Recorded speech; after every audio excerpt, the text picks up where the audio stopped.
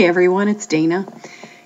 I love blankets with stripes, projects with stripes. I hate weaving in the tails because with every color change, you have a tail of the first color and a tail of the second color you have to weave in.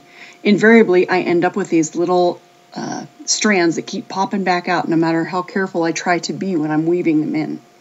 Thankfully, I found a couple different knots that you can use that do a great job with being able to just change colors, cut the tails off so you don't have to weave them in.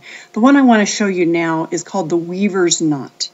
It's not quite as sturdy as the magic knot, but it will do the trick. It holds up well when you wash or tug on the fabric. So here we go. Let's check it out. For my demonstration, I have the gray strand and the blue strand of yarn.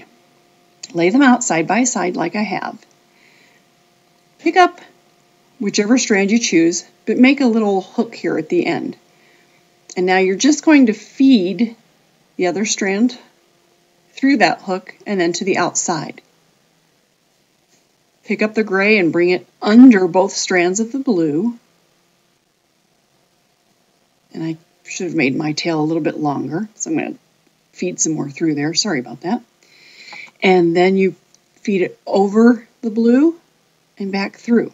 And see how I've made this nice little, almost looks like a square knot, doesn't it? And now you can just tug on that as tight as you can and just tug, tug, tug.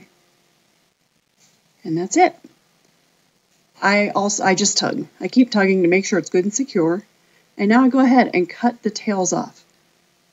And you cut the tails off right down at the knot. I always recommend on this knot especially, because sometimes the type of yarn you use may make a difference, and it may not, a weaver's knot may not work. It may come loose. If it does, you might have to do a magic knot. But try the weaver's knot first. Cut your tails off. Tug, tug, tug. See, with this yarn, this is a heavier yarn, doesn't come loose. And it makes a smaller knot that blends into your fabric better than the magic knot. But again, it depends on the type of yarn you're using. Some yarns, weaver's knot works great, some not so much. But there it is, the weaver's knot, and I love it. Hope it works for you too.